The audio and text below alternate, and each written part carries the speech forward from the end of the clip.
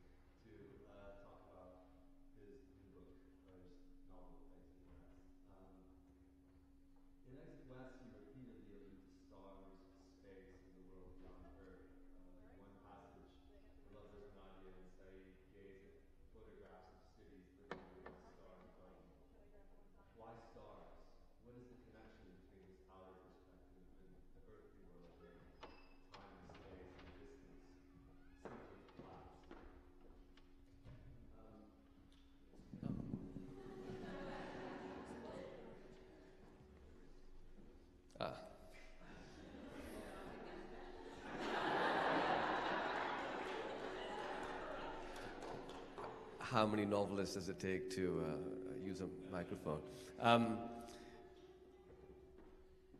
Well, with stars, I think there's a few different things.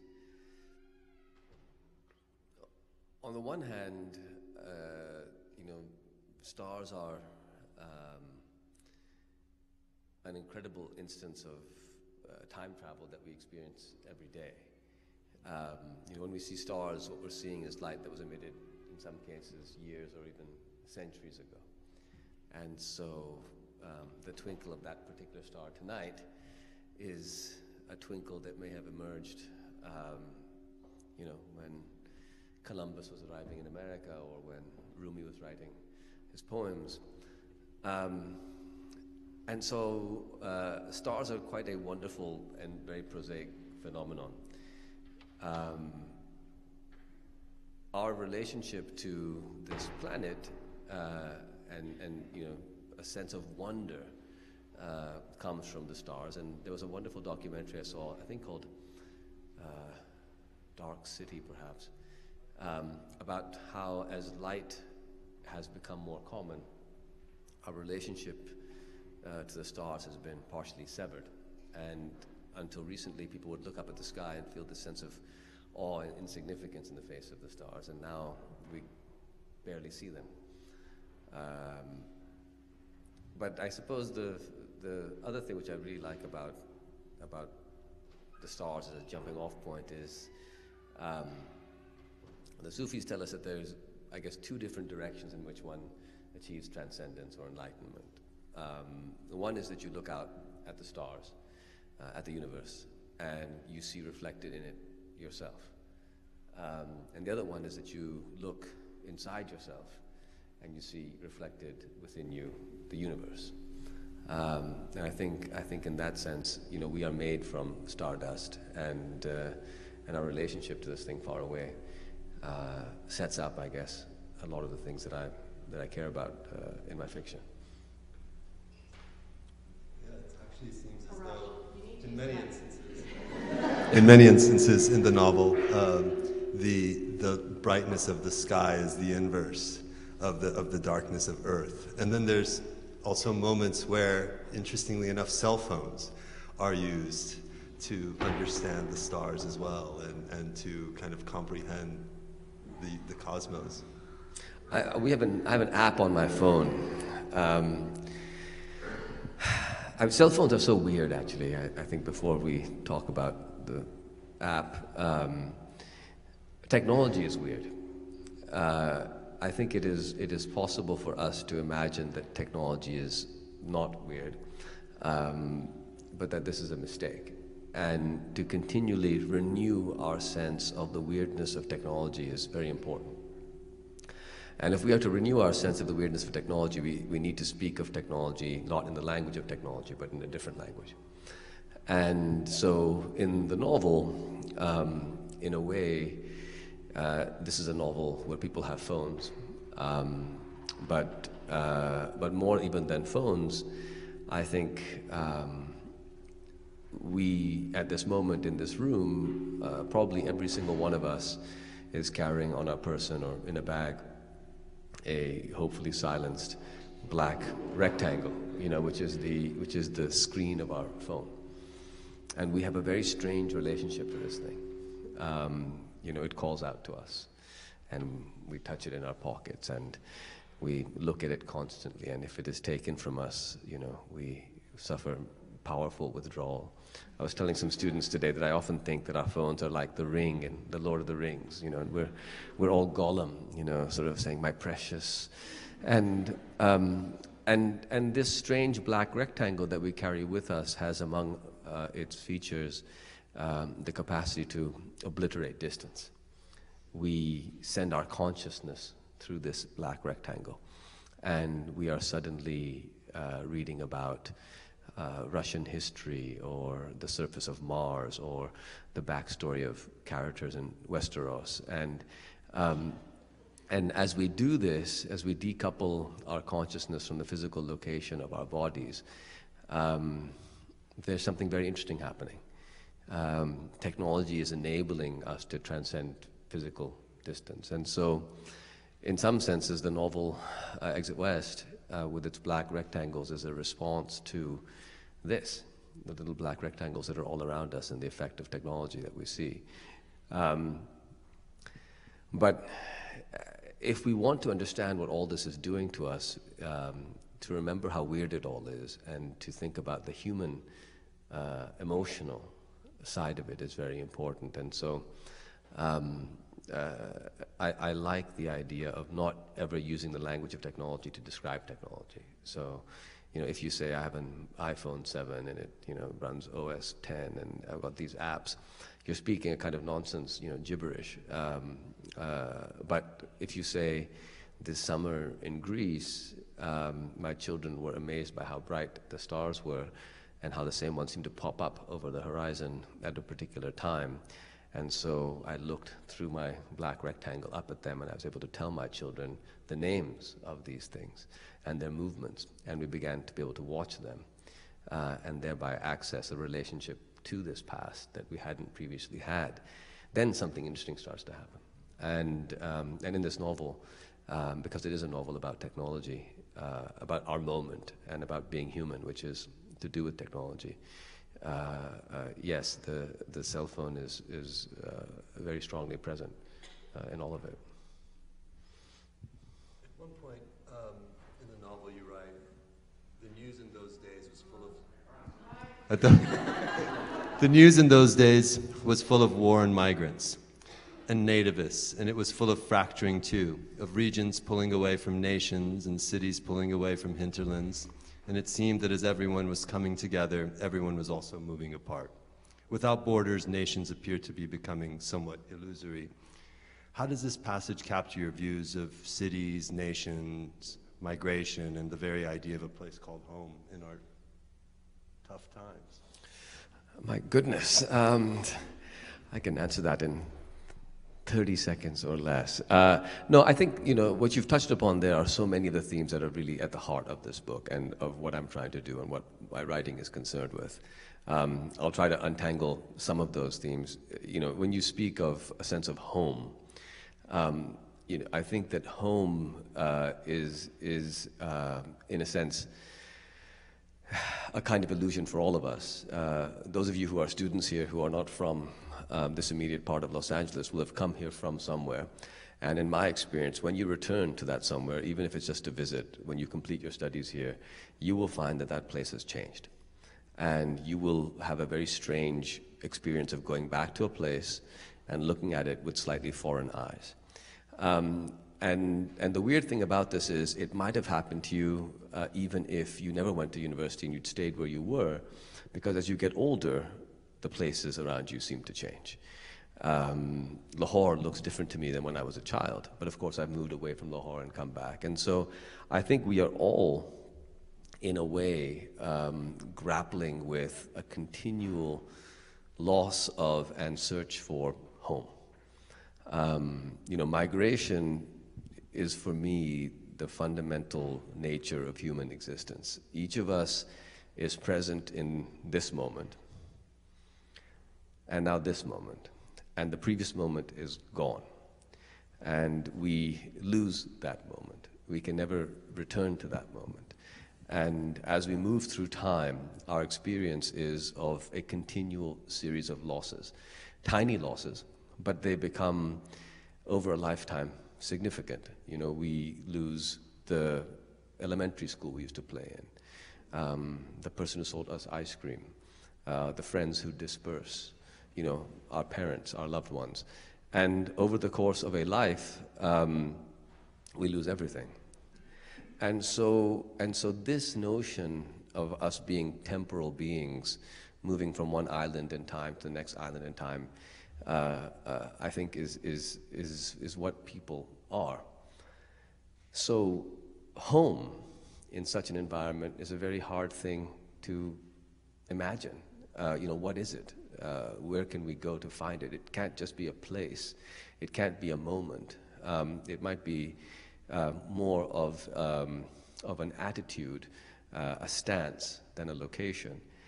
But I think also, because of home and because of migration through time, wonderful things become possible for us.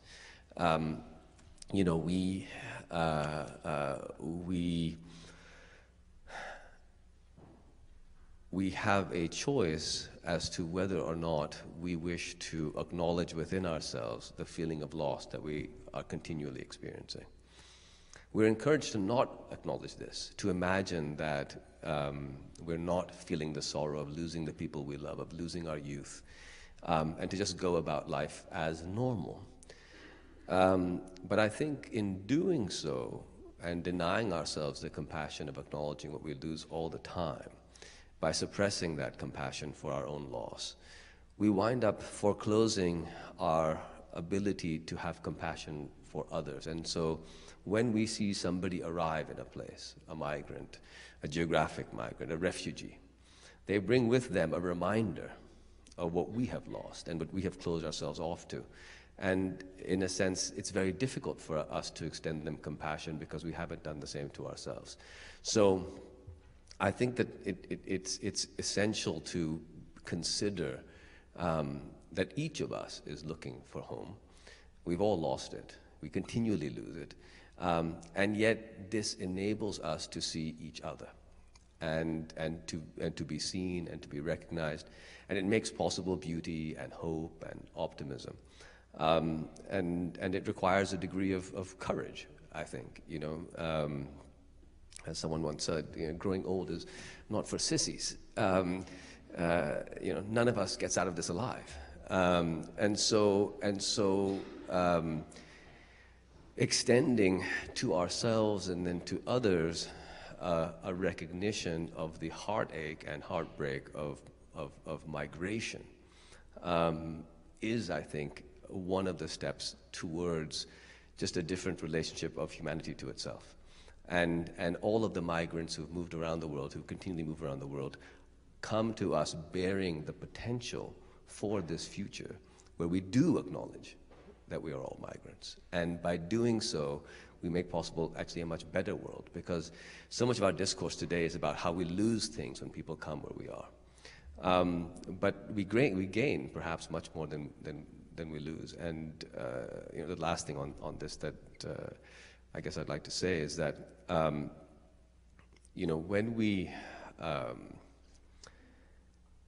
when we think about ourselves as natives, and we imagine that we are native to a place, that nobody is native to a place.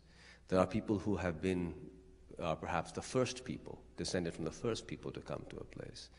But no one is native to a place in the sense that our ancestors have come from somewhere else, and we are at a fundamental sense not native to this moment in which we find ourselves. We have never been here before, and we also can't stay here.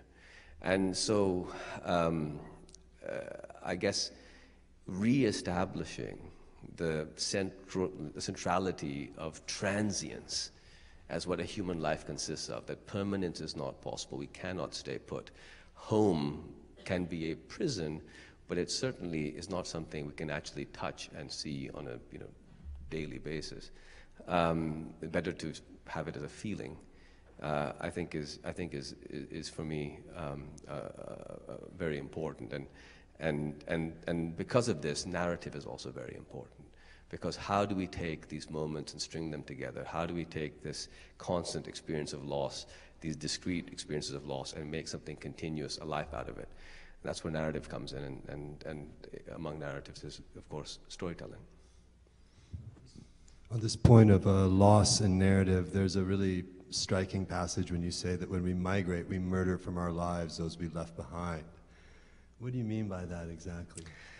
Well, I live these days back in Pakistan. I live next door to my parents, and every day in the morning my kids play with their grandparents. And sometimes I think, what if terrible events were to befall Pakistan, I would have to leave. And I imagine that leaving my parents, who've now become older and love having their grandparents next door, their grandchildren next door, I do think there would be a certain emotional violence to leaving, which doesn't mean that one shouldn't leave. Under certain circumstances, one must leave.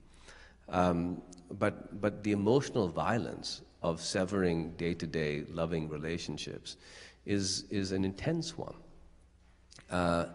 And it's important to highlight this because I think the way in which we repress our own knowledge of the emotional violence of the constant separations we have experienced tends to show up in other ways.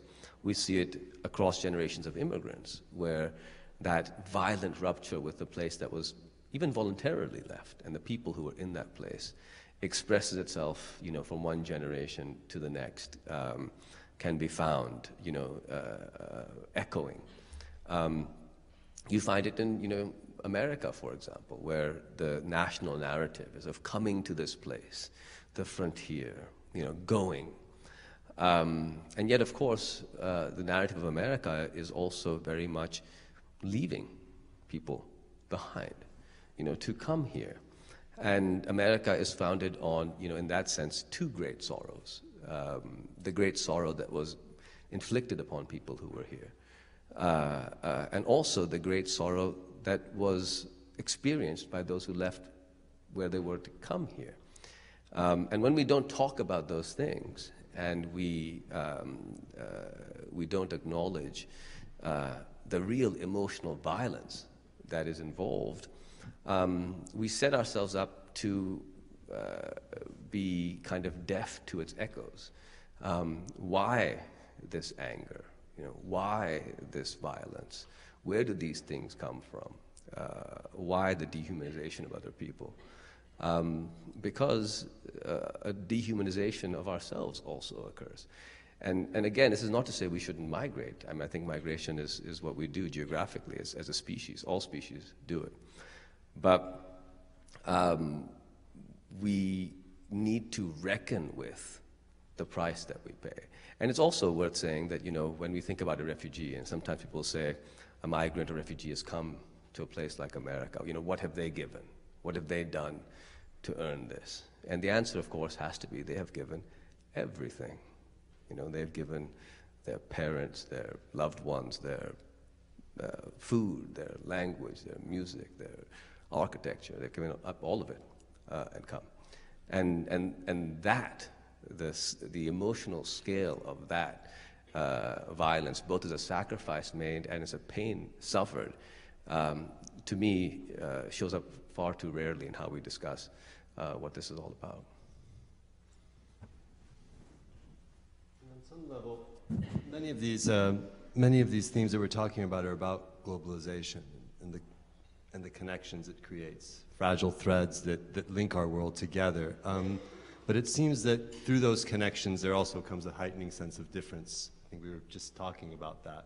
How does Exit West render these alternate experiences of global cosmopolitanism on the one hand, and alienation of belonging and being a citizen of the world on the one hand, and feeling left out in the course of our migrations on the other? These two things are happening simultaneously. So people, at any given moment, people can feel left out of these changes, or these changes are occurring to them, or they can feel they are authoring these changes in some way in their own lives. But I think that in the novel, the way I try to tackle this particular notion, the idea that there are 7 billion ways of regarding migration at any given moment, one for each of us, and maybe more than one for each of us.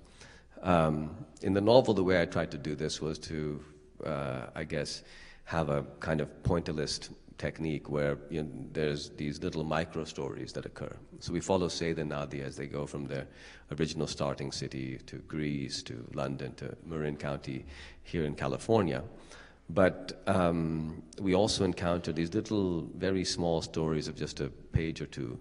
And these stories are of other people who have no direct connection to Saeed and Nadia, some of whom might fear migration, or might have experienced it differently, or might be angry about it, or might unexpectedly find beauty in it. And the idea of doing this was through these very small stories that explore migration in different ways. Like in a pointless painting, there are these little dots of color, and if you look closer, you see dots, but when you step away, it becomes an image. For, I guess, the majority of this audience, it's like, pixels on a screen. If you look closely at pixels on a screen, you see little dots, but when you, discrete, separate dots, but when you move away, you see something continuous. You see an image. And so these micro stories were meant to be pixels that become a continuous picture of the world through the imagination of the reader. And I think that's, in a way, what novels, for me, do. A novel is, as written, is only a half novel. We writers write half novels that consist of letters and spaces and punctuation marks. But readers don't really experience that. Readers experience characters and feelings and images. And the way that readers experience that is that readers create out of their own imagination all of those things, prompted by the letters and punctuation marks and spaces that we writers make. And so a novel is an invitation to readers to co-create. And in this novel, those little dots, those little pixels of stories, are an invitation to the reader to co-create the world that we all live in, that Saeed and Nadia are inhabiting, to fill it out, and to create a larger picture of what the reader feels is going on. Building on that, what truths can fictional works tell us about the real world? Well, I put down this glass of this water.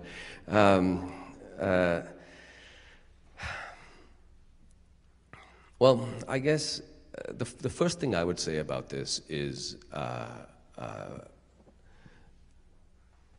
what we often call reality doesn't actually exist, right? So, I mean, we are sitting, you and I, theoretically on this, stage, and this is a, wooden solid table, but we know that this is not actually a solid wooden table. This is mostly an expanse of empty space with some atoms scattered across it, and much more space between those atoms than the actual atoms themselves. Yet we perceive it as a table. And I think this table is kind of brown. But it isn't actually brown. There may not be any such thing as brown. What is happening is light is reflecting off this table at particular wavelengths. There are receptors in my eyes that relay this to my brain. My brain creates an experience which I call brown. And that's this, right? There's a scene in The Matrix where they're talking about how, that we're tasting this gruel. And one of them is asking, how do we know what this thing tastes like? How do the machines know what this tastes like? Maybe this gruel really tastes like what tuna fish tasted like, but we've just been programmed to think this is what this cereal tastes like. Similarly, we don't know, if we all see this brown in the same way. If maybe what I see as brown, you guys see as the taste of tuna fish. It's very hard to have any way of figuring that out. And this is not just that physics is weird, because physics is weird. It is also that now the table isn't solid, the brown isn't really brown, but also who is speaking? Like, who am I? That's an interesting question, because think about in day-to-day life, you'll go about doing stuff. I think I'm a nice guy, I'm a writer, I'm a dad. My friend Dave is in the audience, and I have a whole story about who I am, but then sometimes I'll behave terribly. I'll be nasty, I'll be rude, I'll be unkind, and I'll think, oh, I wasn't myself. I can't believe that happened. It's so on me. But I was myself. It's just the story I tell myself isn't true, right? Of course I was myself when I did that nasty thing. Of course I was myself when I behave in ways that seem unacceptable to me. It's the narrative I tell about myself that was revealed to be false. And we spend our whole lives basically creating ourselves through story. We each are a story we tell about ourselves to ourselves. And we're inventing this story all the time. Sometimes when something really traumatic or radical occurs in our life, the story begins to fall apart. And then we struggle to reassert a sense of our identity or to situate ourselves in our lives because our story doesn't work anymore, and we find that in the absence of our story, we don't really have anything else. So, the physical world is pretty weird. We are kind of made up stories that we tell ourselves. And, and then if we talk about, what can fiction do and what can writing do in this context, like what is the role of writing? Nonfiction, fiction. Well, I think that it is human nature to enter into worlds of imagination. When you're figuring out who you are as a kid, you are also trying on identities that are rather removed from what your adult identity hopefully is going to be. So my son, for example, likes to be a T-Rex. And he's 6, and he will come into my study at the end of my writing day. Well, this is what makes my writing day end. He comes in, he bangs on the door, and he sort of comes in, his arms are tucked in, he leans forward, he lets this very, blood-curdling roar, the veins on the side of his neck stand out. He stomps forward on 2 heavy legs, looks at me, the lumbering, weak, herbivorous, stooped-over keyboard dinosaur that I am, and moves in for the kill. Now, and he stomps so heavily, and in this moment, Vali, my son, he is Vali, but he is this dinosaur. It's complete commitment. I don't think he's, pretending to be a dinosaur, really. He, as far as he's concerned, is one. And I feel my heart beating faster as he closes in, and, there's something going on. And now that we try on these fictional constructs as children, what is perhaps more interesting is how many of us seem to be told that we don't need to keep doing this when we grow up. Some of us choose to continue to live our lives, professionally inhabiting made-up worlds and creating made-up worlds. But some of us choose to not do this, and we daydream. But also, we encounter fiction. And when we encounter fiction, we receive an invitation to enter once again into a made-up world. Now, remember what I said about, this table being made up and our story about ourselves being partly fictional. When the fictional story that we call a self enters into the act of reading a book, i.e. enters into a fictional world, it can relax, right? The whole pretense of pretending that everything is true and that this is not partly made up can go away. We can sort of chill. Our fictional, semi-fictional, lives, selves, in the process of reading a book, I think become kind of comfortable. They can put their feet up, and so what then happens is something truly astounding. When you're reading a novel, when you're reading a story, or reading a book, you are by yourself, all alone, and you are containing within yourself your thoughts, but also somebody else's thoughts, right? And who are you in that moment? You're still you, sitting there by yourself, but the writer, in some weird way, or this particular story, is also inside you. Are you yourself? Are you the writer? Are you some weird hybrid of the two? If you can be some weird hybrid of the two, what does it mean you really are? It's weird stuff. And so it's an incredibly fertile position. Everything is destabilized. We are sitting in this very strange predicament where our self is reading this thing and we are alone and it is inside us and we are imagining and something is going on. And I think that is important because we require our imagination and we require a degree of flexibility and flux to figure stuff out. We need to imagine better ways of being, and we need to imagine different ways of living, and we need to imagine solutions to the sorrows and terrors and everything that we face. And so for me, what fiction does in this context is it sets this stuff up. We will not get to futures that we desire if we can't articulate stories of what they might look like, right? And so how do we do that?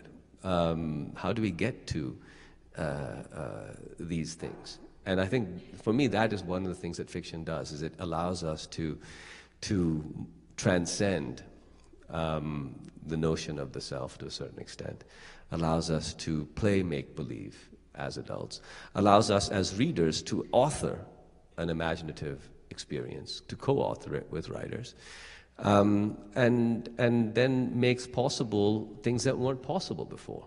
Because as we go through these experiences and we feel things and we experience things, we emerge the other end with our stories a bit changed. And then as our stories change, new things become possible. And that is why human beings, since as far as we know, have used stories to figure out, not just where they've been, but where they're going. Thank you for that. That's reminiscent of something that comes up again and again. It's just that writing actually sort of produces a kind of a reality. It doesn't actually just capture it or represent it, but brings it into creation. If we can talk a little bit more about writing, I'd like to just come back to the various interpolated stories and asides in the novel. Exit West is really intricately structured, and I was just wondering if you could say a little more about the literary and thematic purpose of these shorter asides, which you've already referred to, these different side stories in the book, these doors in time in places like Australia, Japan, Africa, Southern California, and how these scenes relate to Nadia and Saeed's story and the novel overall. Well, I wanted the book to be small, and the reason why is I quite like, I don't think books need to be small, so my favorite books are enormous, but I quite like operating with an imaginary notion that this could be happening around a log fire, and we are telling a story, and it could happen in one sitting. You know, you could begin reading the novel at lunch and be done by dinner, with a couple breaks maybe along the way. Not that you need to read the novel in a single uninterrupted sitting, but that it is built to make that possible. You know, when we build novels, there's a kind of architecture that goes into building the novel, and that architecture corresponds to a kind of imaginary journey through the building.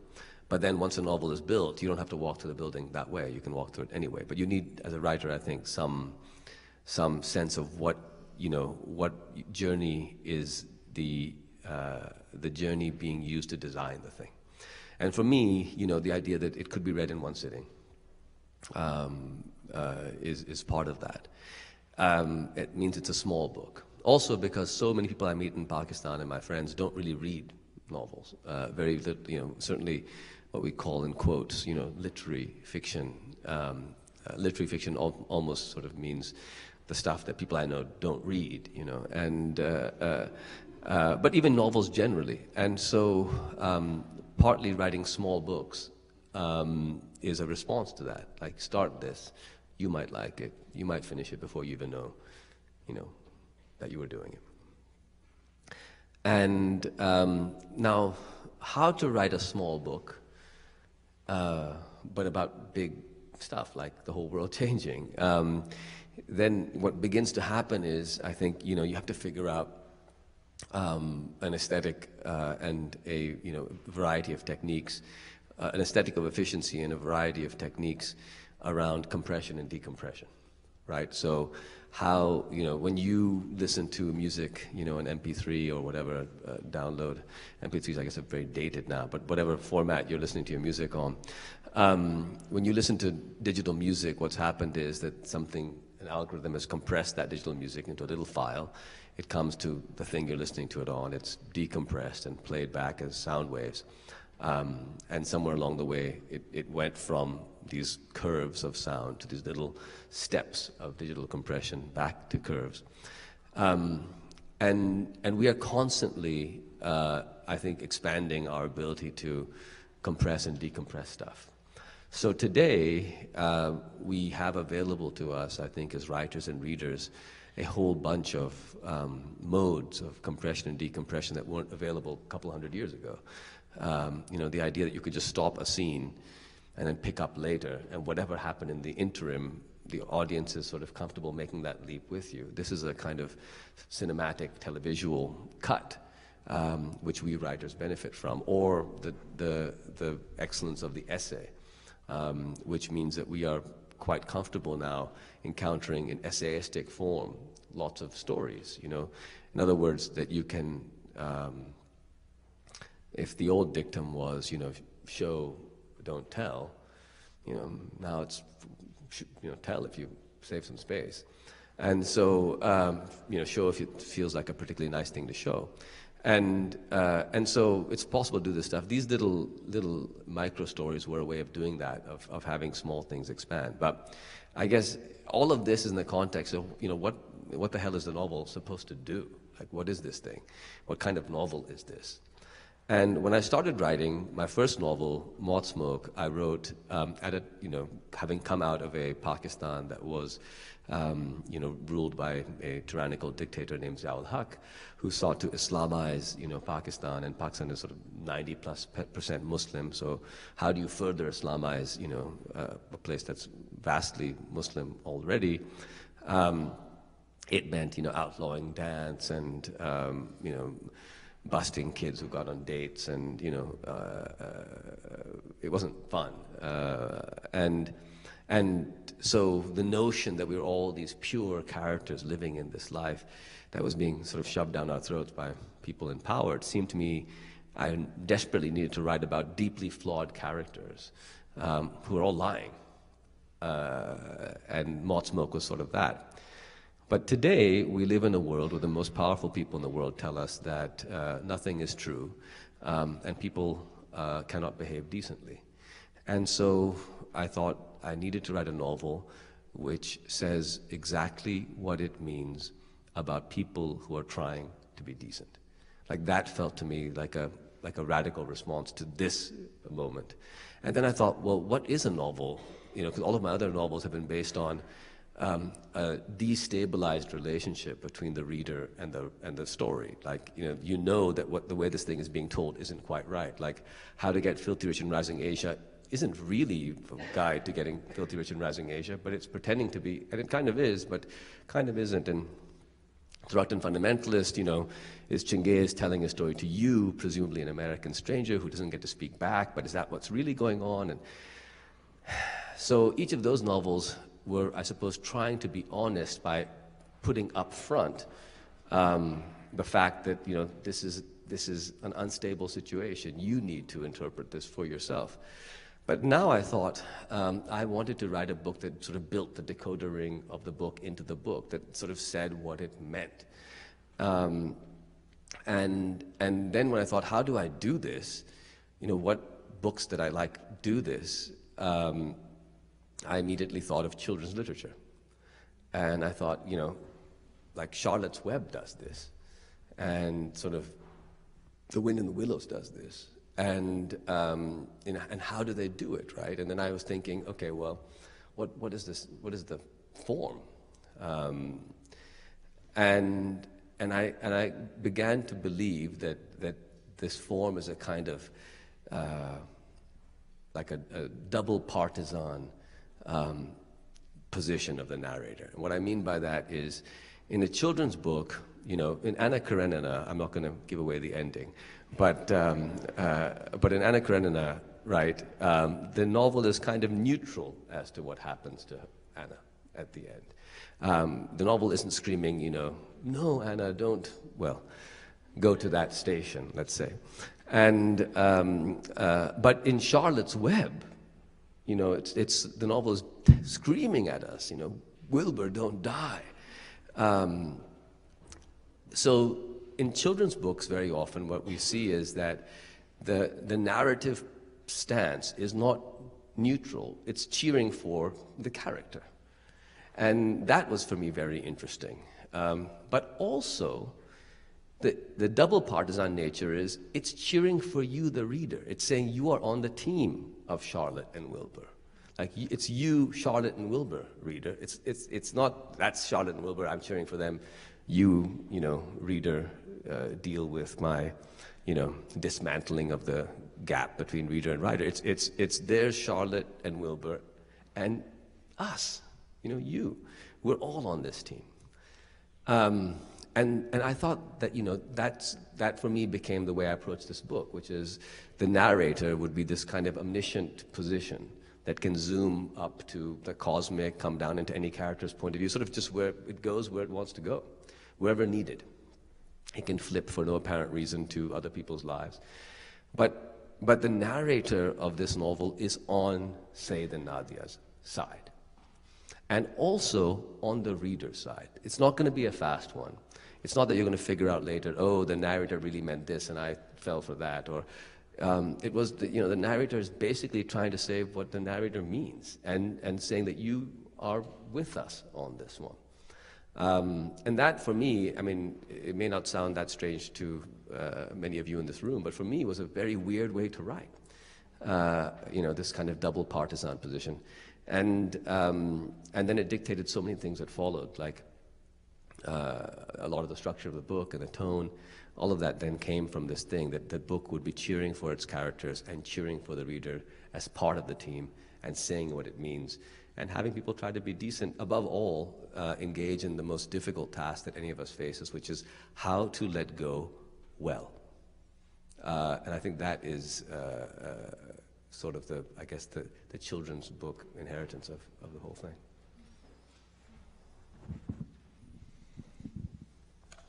So maybe continuing on that aspect of style and genre in the work, your first novel, Moth Smoke, began with a kind of a framing story a prophetic Sufi tale about the Mughal Emperor Shah Jahan and the war of secession between his 4 sons at the end of his reign. The main character is named Dara, after Dara Shikoh, the philosopher prince that didn't rise to the throne.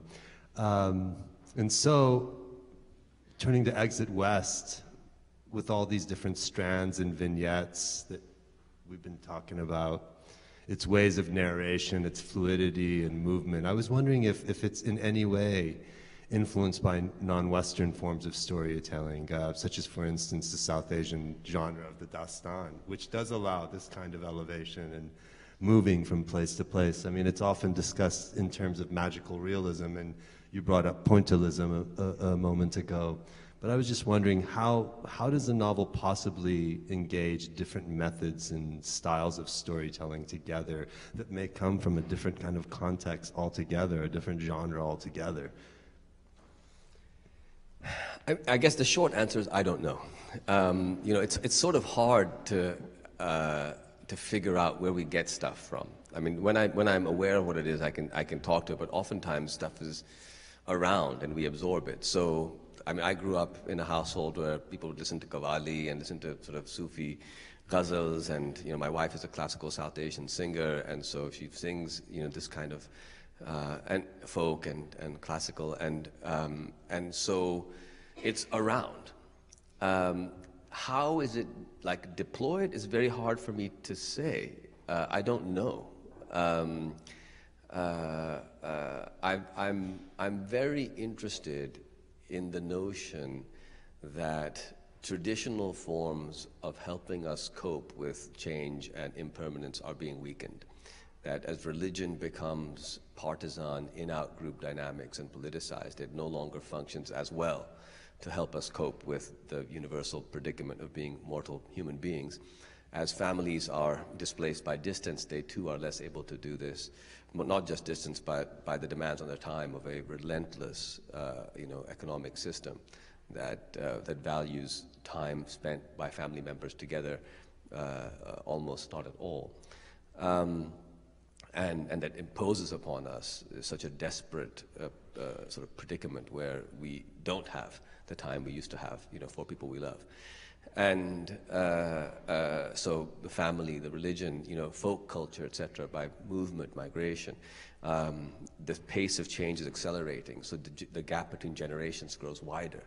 So many of the older mechanisms we had to deal with change, and to deal with loss, and to deal with impermanence are growing weaker, and so we need to articulate new mechanisms, or need to newly articulate older mechanisms to deal with this. And I think we need to do it in ways that are open to everyone and that don't limit themselves to people of a particular religious or non-religious tradition.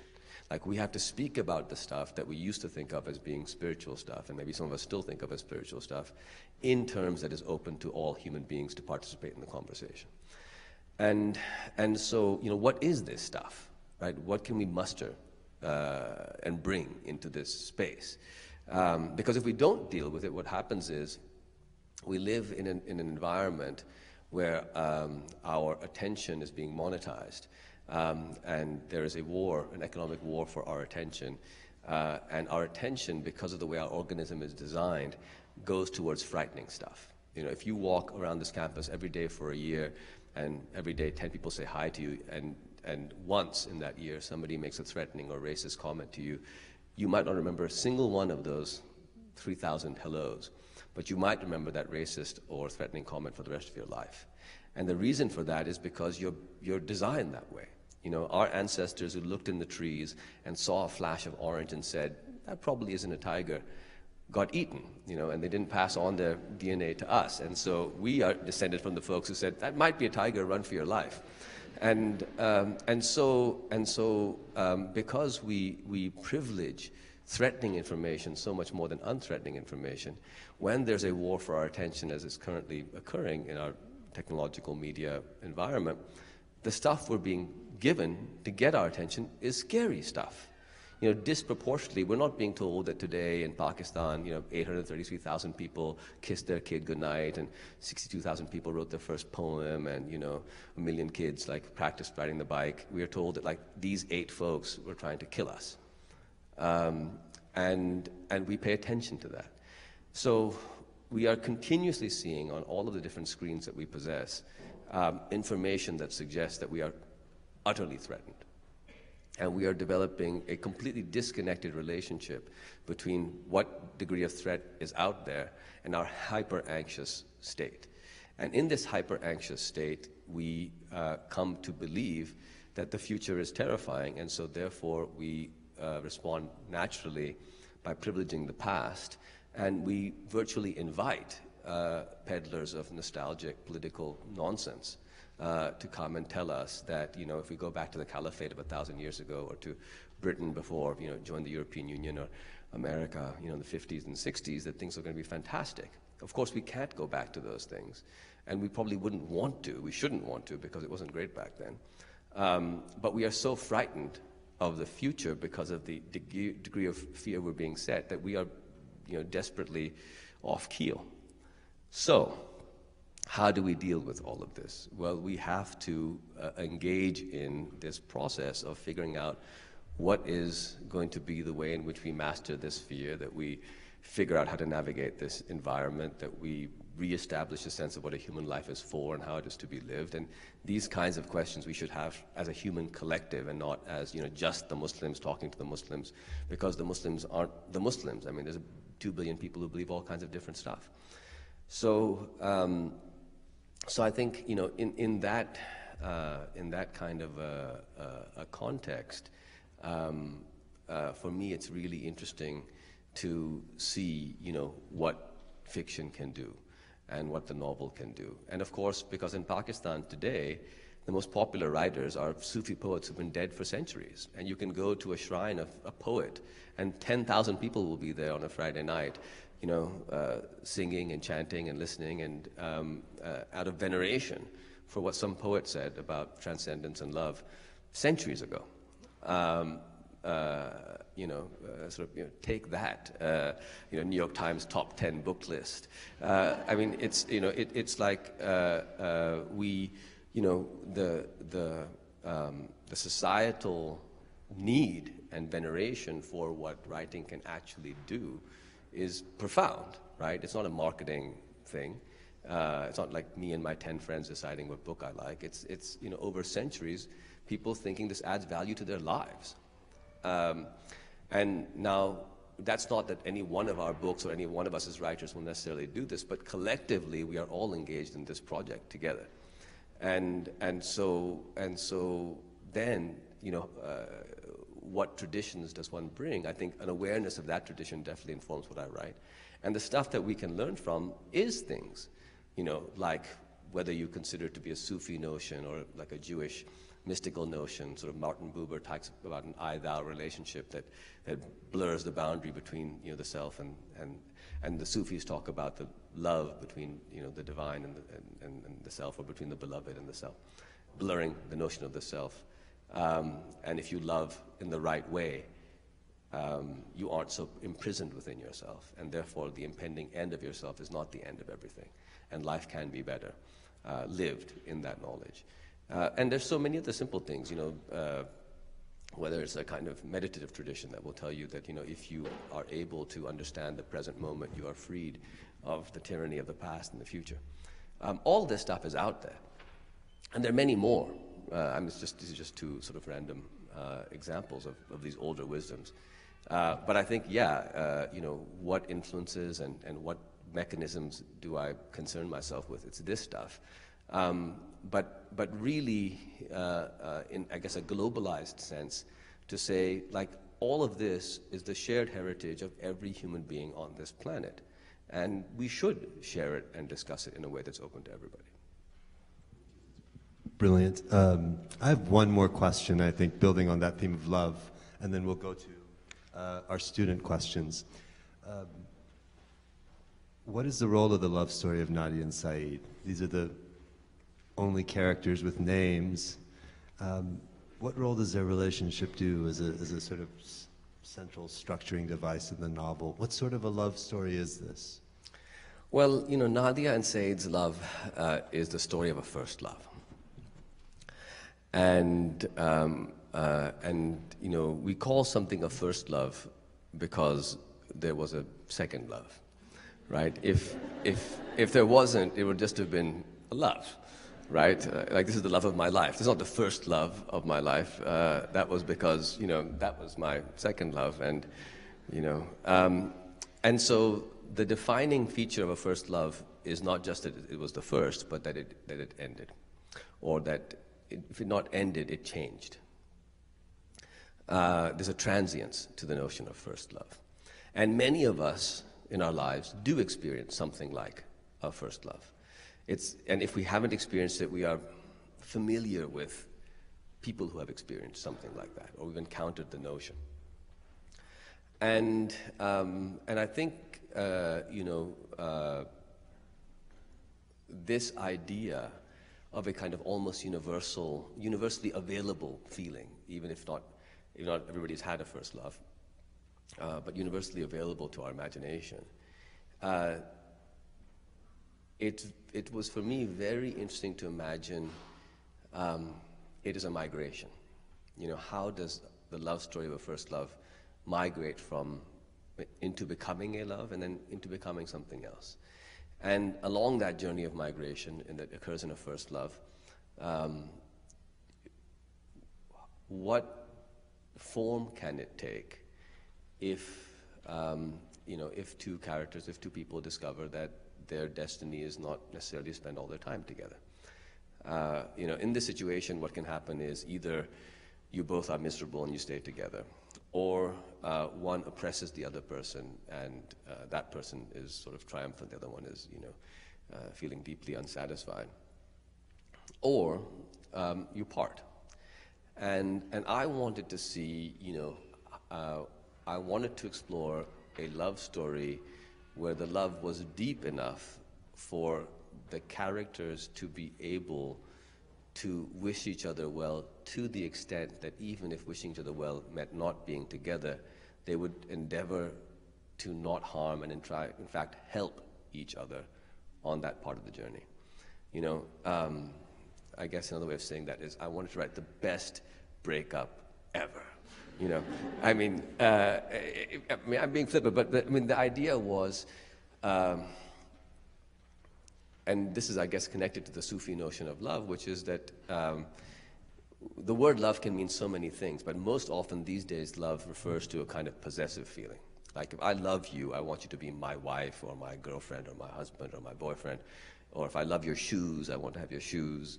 If I love your car, I want to have your car. I love your house.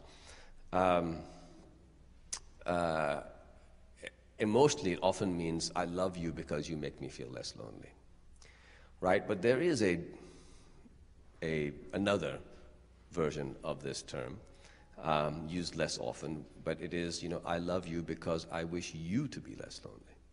You evoke in me the desire for you to be less lonely. And one way which I guess encountered this in my own life is, so moving back to Pakistan, I see my parents and my kids playing. I see my dad and my daughter, his first grandchild, playing. And my father's, lost his brother recently. He's lost his best friend recently. But he's watching his daughter learning to ride a bicycle, and he's saying, we've got to change this, place so that there can be a bike path, and we have to, figure out, this tree house that she really wants, and, should there be, how should we get up in that tree house, and how can it be built? And he's imagining the future with a kind of excitement, like, what about when she learns to do this, or what about when she learns to do that? Why would somebody who's quite old look at the future and see it with a kind of excitement and hope? Because he loves his granddaughter, and her future allows him to experience the future in a hopeful sense. He doesn't think he can possess her. He doesn't think that he will be there for her entire life journey, right? His love for her is such that it's her journey, and he is wishing her well on it. And that does something for him. That kind of love, I think, is very powerful for us in its potential to help each of us because it is about moving beyond the self. And it is not about possessing. It is about sort of transcending in a way. And so the love story of Sayyidah Nadia was my attempt to render, I guess, that kind of love. And I wanted to see, how I might express it. So with that point on universal, selfless Sufi love, I think we'll turn over to our student questions.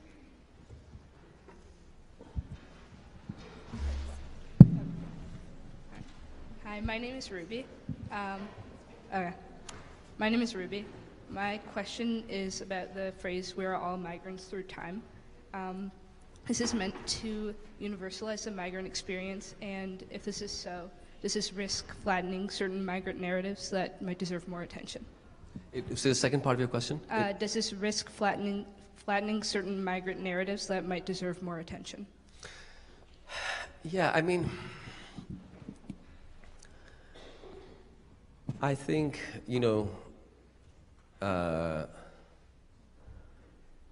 the notion that everybody experiences loss and in the course of their life loses everything, does this in some way trivialize the experience of people who have lost an incredible amount, right now? I hope not. I don't think that actually what our objective needs to be is to create a kind of hierarchy of loss. I think it is to make everybody, each of us, more willing to acknowledge the shared loss that being human involves, and therefore being able to have more compassion, for others. I certainly don't mean to say that the person who, lives comfortably and sort of never experiences any hardship, although I'm not sure such a person exists. But let's just say that somebody who lives, without experiencing violence and without experiencing hunger, is that journey the same as the journey of somebody fleeing, devastating violence and intolerable hunger? No, it is not the same journey. But I don't think. I think the risk is at the moment that we are emphasizing aspects of journeys that actually artificially create barriers between people. And what I mean by that is, so in the novel there are these doors that let people go from place to place, right? But the reality, of course, is that most people fleeing war don't get to go through some magical door and arrive in a new place. They have to risk drowning in the Mediterranean on a small rubber boat, and people do drown.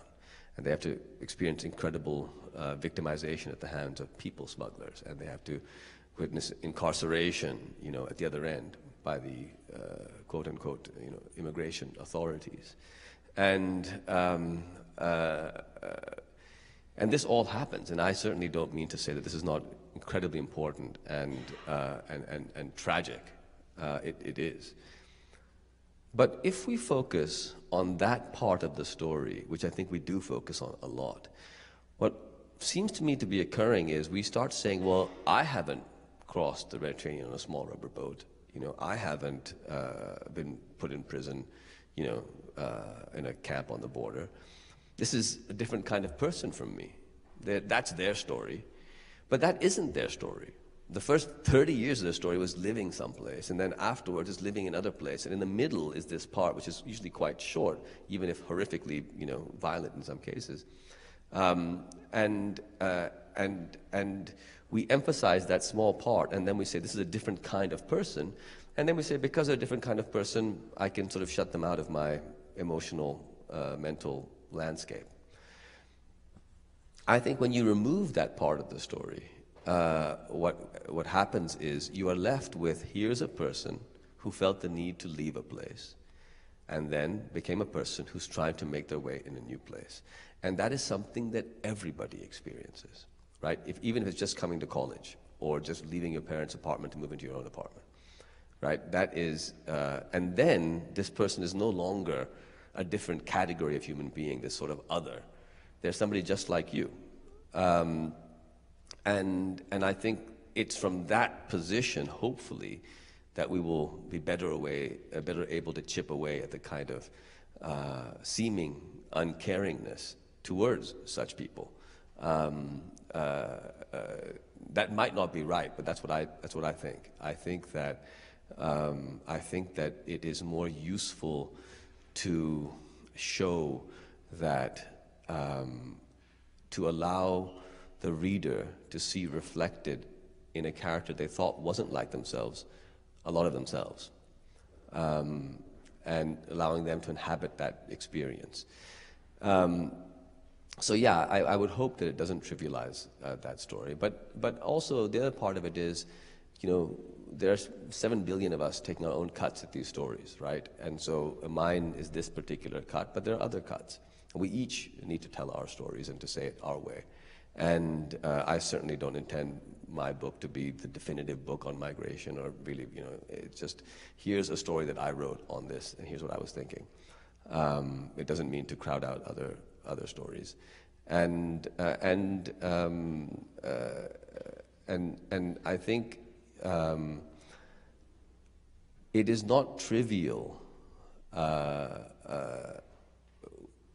when we consider just how painful loss is in human life. It's not like I'm comparing a refugee or a migrant to some small loss. What I think trying to compare it to is the total loss of what happens in a human life, because by the end of it you lose everything, and that oceanic loss, I think, is appropriately compared to the kind of loss that people experience when they're refugees. But certainly there can be more than one opinion about that. Hi, my name is Chris, and I just want to thank you so much for coming and sharing your insight tonight. The novel contains scenes of violence and dehumanization, such as the death of Saeed's mother, or even the young men who are playing soccer with the human head. And you use long sentences that are presented in a matter-of-fact way and without much emotional content. I was hoping you could share, you could talk and discuss about your choice of using this narrative style and how it works within the novel.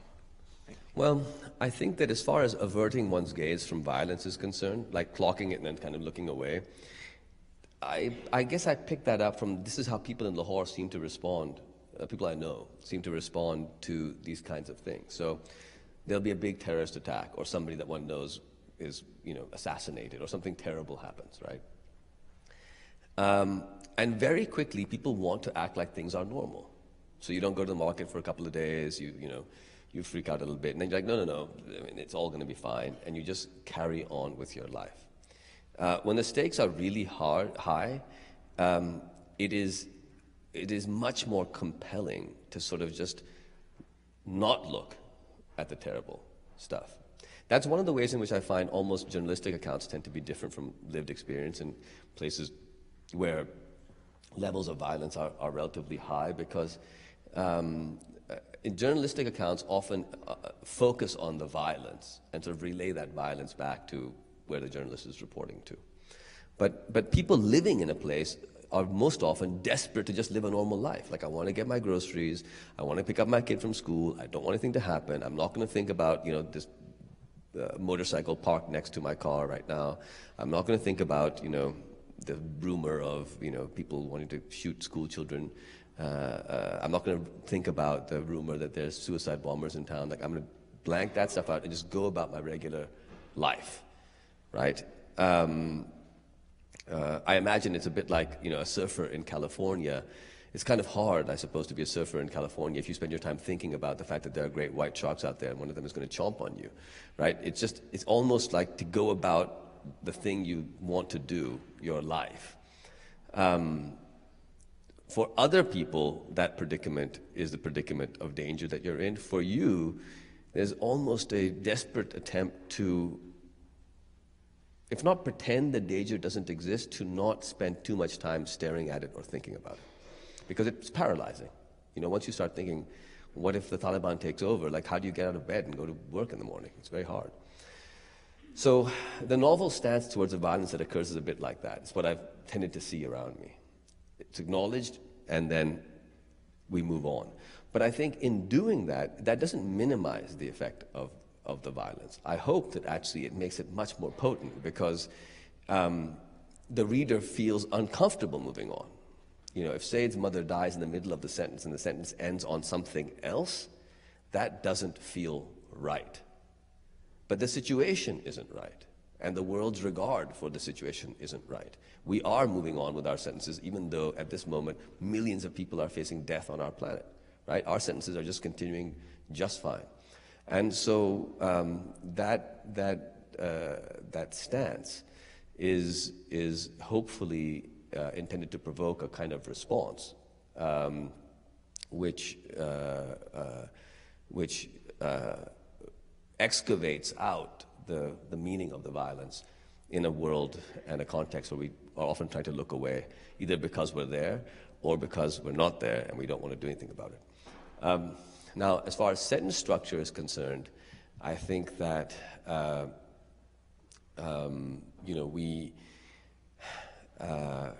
I once took a writing course with Toni Morrison in college, and she said that that as a writer, you need to keep the reader a half heartbeat ahead of the action of the prose. And then she explained, and she said that, well, they shouldn't know what's coming next, but after it happens, it should feel that it was inevitable. And I think we writers spend an enormous amount of time trying to do that. And how do you do that, right? You do that through imagery. You do that through various kind of tonal shadings that you bring into play. You do that. There's an entire set of stuff happening above and below and on either side of the plot, which is signaling and setting up things before they occur. You know, each movement has hopefully been developed in a way that by the time the reader encounters it, it does have that feeling.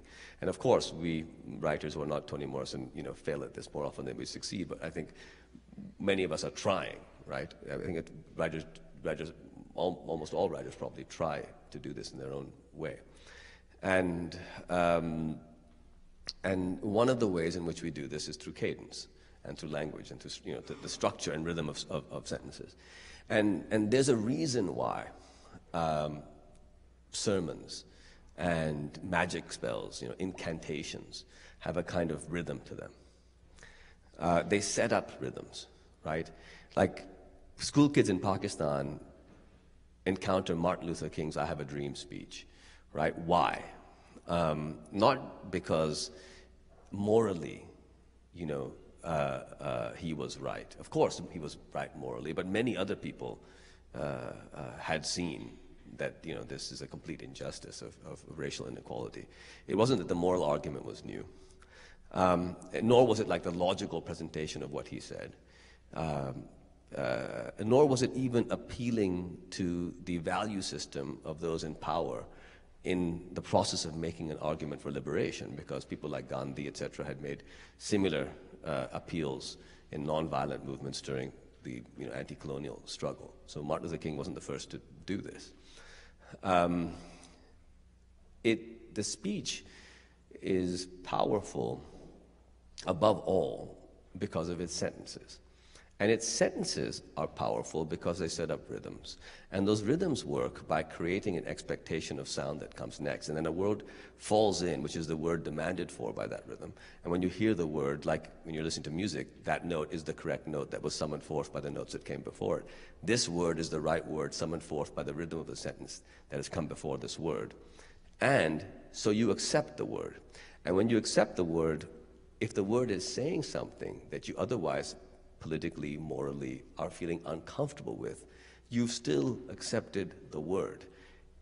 The sentence sounds right, and the word has become inevitable. And so hearing that speech, the cadence and the sentences of it set up a capacity for an audience that perhaps wasn't entirely comfortable with what was being said to take it on board. And so in Exit West, I guess what I was trying to do was to write a novel that was in its own way a kind of incantation or sort of magic spell, summoning forth this new kind of world, and these sorts of sentences, incantatory sentences, that build and set up certain rhythms, for me was a way to put words before the reader that the reader might not necessarily agree with, but once the sentence kind of demanded the word felt inevitable. And when the word felt inevitable, the reader was willing to entertain the idea that the sentence contained. And that really is the reason, that the sentences in this particular novel are the way they are. Hi, my name is Dolores, and I'm wondering, do you believe that we have been desensitized to tragedy? And in particular, how does social media affect our ability to feel the pain of others? I think social media is very weird. I think social media, there's different forms of social media. Like take a Facebook feed or like an Instagram feed. I think these, as distinguished from like a Twitter kind of a engagement,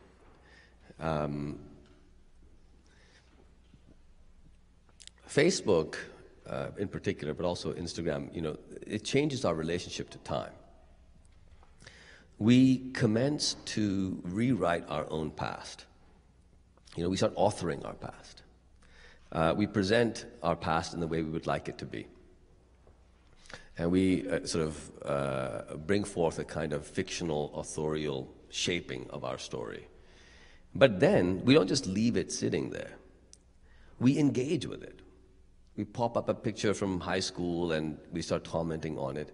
And then, not only are we authoring a kind of fictional past for ourselves, but we are, in the present moment, living in an engagement with that past that is, maybe unprecedented, where a bunch of us are talking about this thing that happened in the past in a photo that has been created and presented in a particular way. Is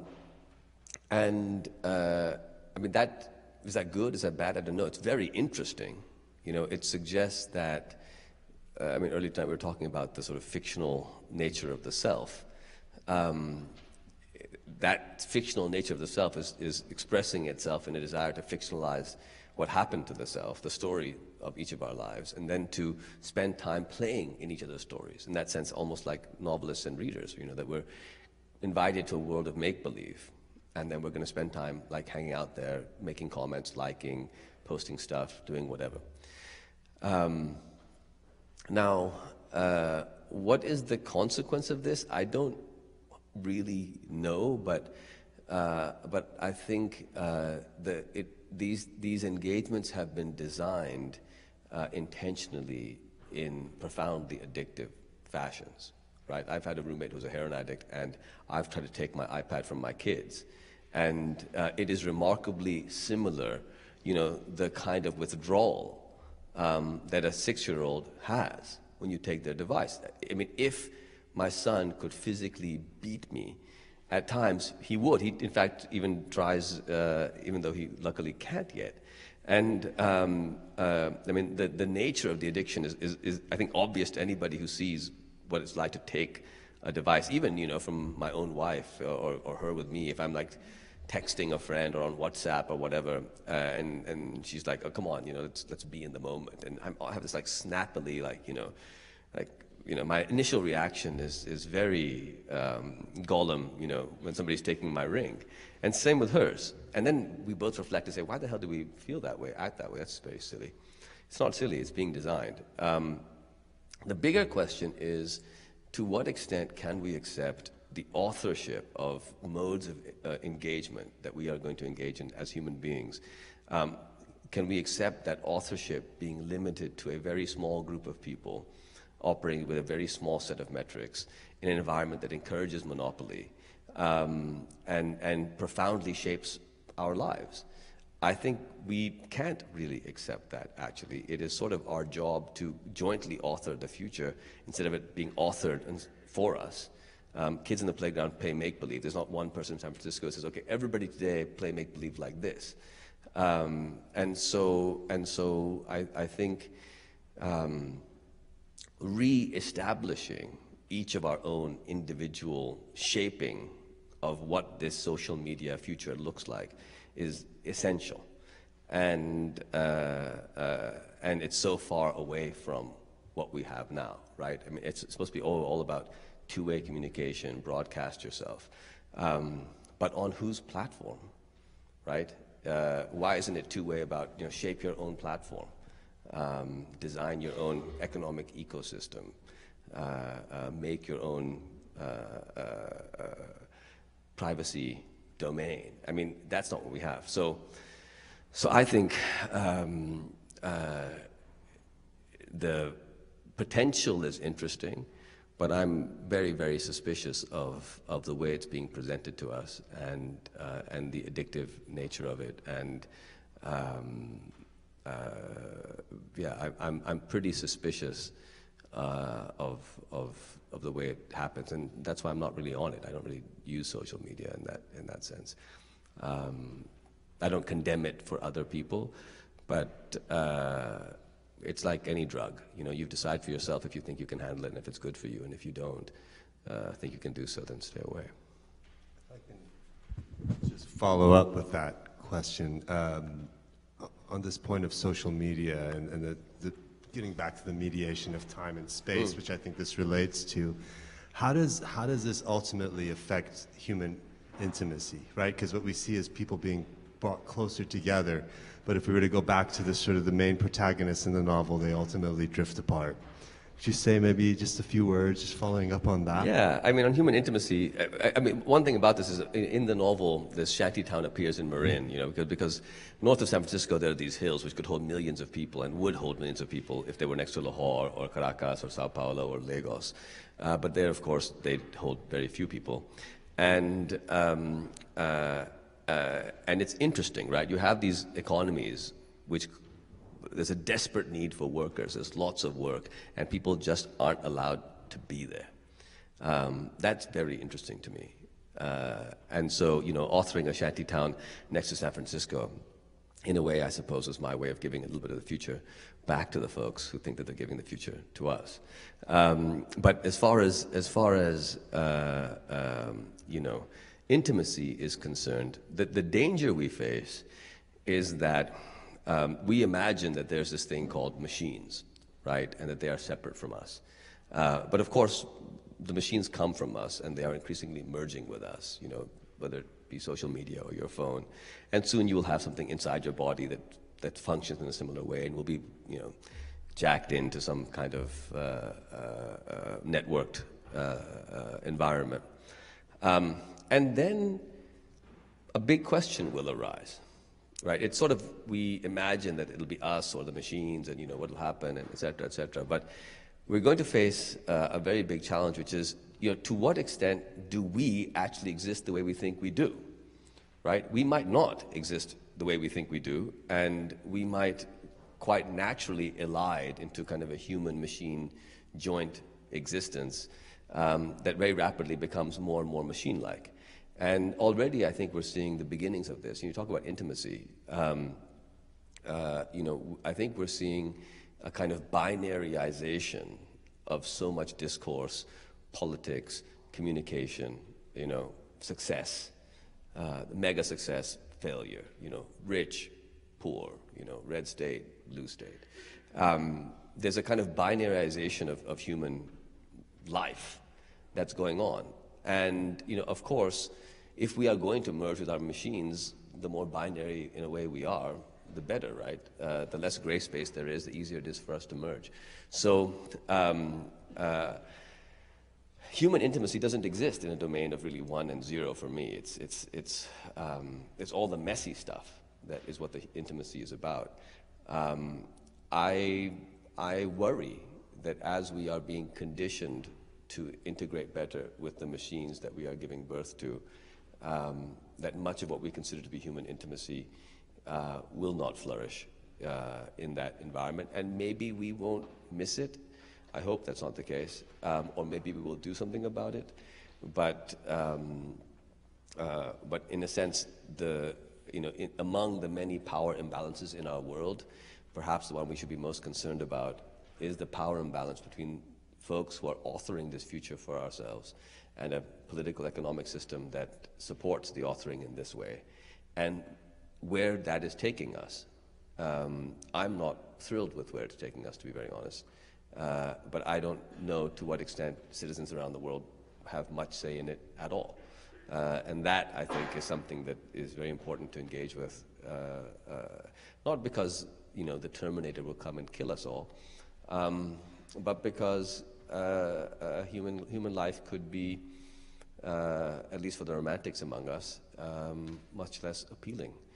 Then again, I could be wrong, and it might just be that we will experience a degree of intimacy with a software program that understands who we are in a way better than any human can, and that for the first time will truly be understood, and it will be kind of incredible union, and the Sufis in the heavens will be applauding from above, saying, "At last, somebody understands what it is to love," because we'll be jacked into the perfect AI partner. It's possible, but I'm wary of it. Can we do 2 more questions? Right, but we've one from the audience. Hi, I'm Maya. So I'm wondering, Exit West seems centered around experiences of contraction and expansion. Do you believe in the concept, or does the book believe in the concept of forward progression, or is forward progression, or is everything cyclical? Wow.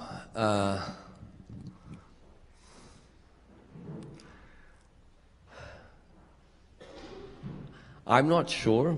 I have to think about that, I think, quite a bit. My instinct is it's probably both at the same time. Moving around a circle, we can still feel that we're going forward. Athletes do it, in the Olympics all the time.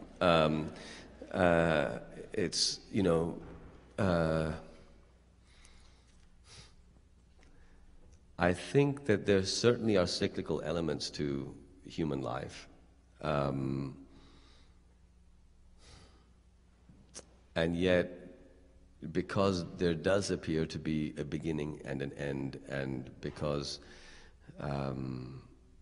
we do move in a particular direction, I do believe in forward movement. I guess the best way I could say it is I think that individual lives are lived with forward movement, but if you step back and look at all the forward movements, they might appear quite cyclical. It's the best I can offer. Okay, last question. Hello, I'm Shanavar. I'm also from Lahore, so it's exciting for me that you're here. Looking at all your novels, touching back to this theme of migration. So I feel like everybody, as you said, is migrating in some sense or the other. I would say Daru in Moth Smoke is maybe looking for some big degree of social mobility. For Chinggez and the unnamed you in How to Get Filthy Rich in Rising Asia, maybe it's opportunity, and obviously for Saeed and Nadia, it's survival. So you talk a lot about migration and moving to a place, but I'm also interested in the people that are left behind. So my question to you is, what do you think the relationship is between, say, migrants and the people they leave behind, specifically in terms of what they give up, and what do you think that these characters feel that they owe to the place that they leave behind? Yeah. I do think that there is a real violence in the leaving behind, a real emotional violence that's participated in by both people, the person left behind and the person leaving behind.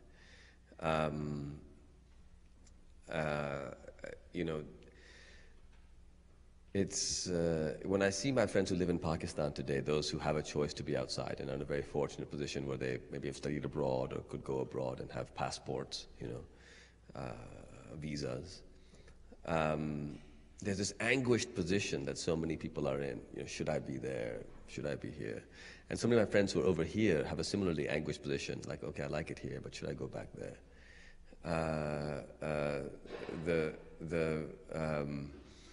It's certainly a very painful one. And I think for those who, in a way, are left, who stay in the same place, while others leave,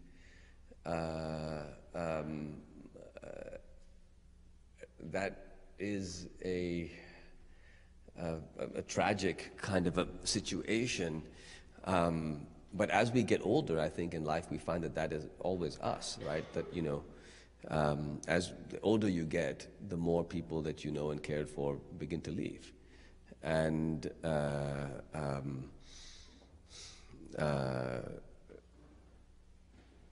I don't think we can ask that people stay. In some cases they can't because they are ill or you know, they die. And in other cases, we can't ask them to stay because they must go, you know, to find work or support themselves, or they fall in love or want to live in a different way.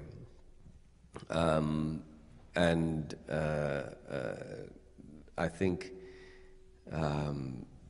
the real, I guess, the really difficult part of this is when the person left behind also wants to go, right? Because the world we live in right now, at least from in a migration standpoint, is often like that some people can go and others aren't allowed to. They didn't win the lottery. They didn't get out in time. They didn't submit the right refugee application in the right country. And I think, you know, what arises from that is a colossal sense of unfairness. I remember Orhan Pamuk wrote this essay after 9/11, you know, where I think he called it the anger of the damned, those who feel they've been left behind. He was speaking of globalism and its winners, but also I think of those who have been left behind in places that they feel they would rather not be. But for me, the solution to this is not to create a world where nobody leaves, but to create a world where everybody can. And I do think that, you know, a few centuries hence, we will live in a world where the notion that somebody cannot move because of the place they were born will be as abhorrent as the notion today that somebody should be a slave because of the color of their skin. I think that this is just not a sustainable position, that somebody's fundamental rights on this planet are determined by the geographic location of their birth. That will not be sustained. It's not sustainable. And so eventually I think as human beings we will live in a planet where people can move. Also because denying them the movement, those left behind, denying to them what those who have left have, requires terrible violence to be inflicted in this world. And those who inflict the violence, you know, they lose their own humanity along the way. So I think this aspect of it, the notion that some people get left behind and some can move, will hopefully diminish. But even so, there will remain those who are less well off, those who are better off, and those who feel less able and more able. But each of these issues for me just resurfaces, you know, the profound need for a greater sense of compassion in our world, and that those of us who have migrated, I count myself among them, I think certainly have a kind of moral obligation to insist that others also have the same right. And that means, of course, the ancestors of everybody who doesn't currently live in the Rift Valley in Africa. All of them migrated. And even the ones who do live there moved around and came back, which I think means that we all, kind of have to demand for everybody the rights that we and our ancestors have enjoyed. Yeah, that's what I'd say. So I'd like to just step in at this point, and I'd really like to thank Mohsin Hamid for such a wonderful evening and such a great conversation. I want to thank Arash for pulling together such great questions, and for our audience and our students who so dutifully pulled together questions in their discussion groups and got so excited about them and wanted to be here. So could we please now just give a round of applause for our audience? Thank you.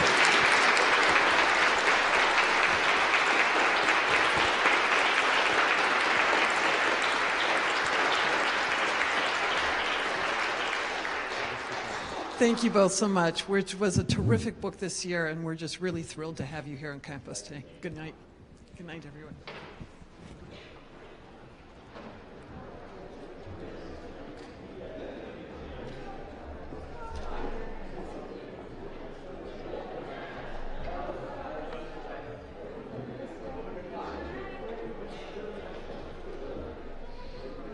Thank you. Thank you so much.